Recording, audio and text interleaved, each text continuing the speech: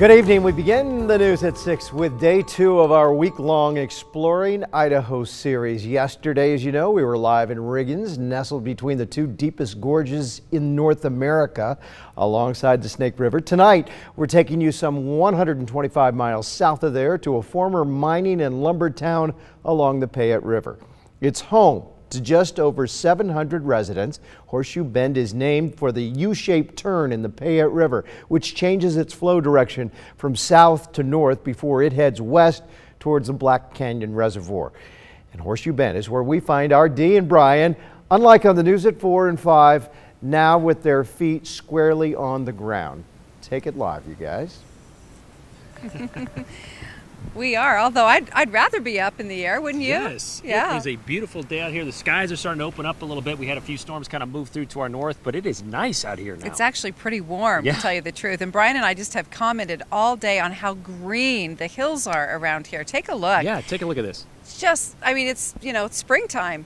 And it really is glorious today. I think this green is just spectacular. And it's all over the place. We noticed it in Riggins yesterday and all the way down through the Highway 55 corridor. These mountains are just blossoming right now with the green, with the rains we've been having and the warm sunshine that would also helping that grow. So it is really starting to blossom out here. So if you want to take that in, you really should, because we kind of take this this Highway 55 stretch a little bit for granted because it is so close to home for so many of you. But let me just tell you, this is from Highway 55 from Eagle north to Horseshoe Bend, then continuing on to Cascade, McCall, and then ending ultimately at New Meadows. That is known as the Payette River National Scenic Byway.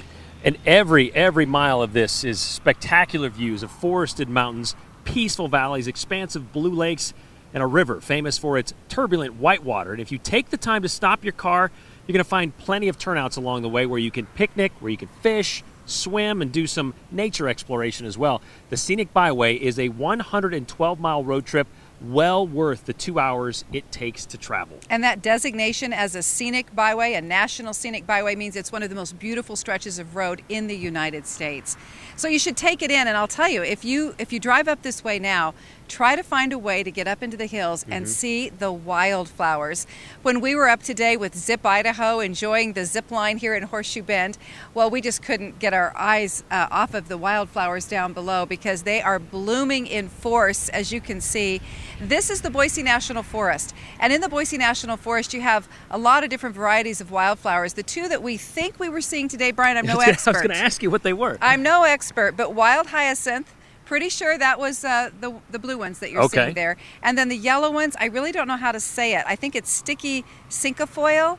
Oh, all my wildflower friends are going to say, no, that's not right. Where is Jim Duthie when we need him? But they look like little sunflowers, but they just dot the hillsides right now. It's just so pretty. So wildflower season is here. It's a great time to get out, enjoy the scenic byway, and just really enjoy this part of Idaho. So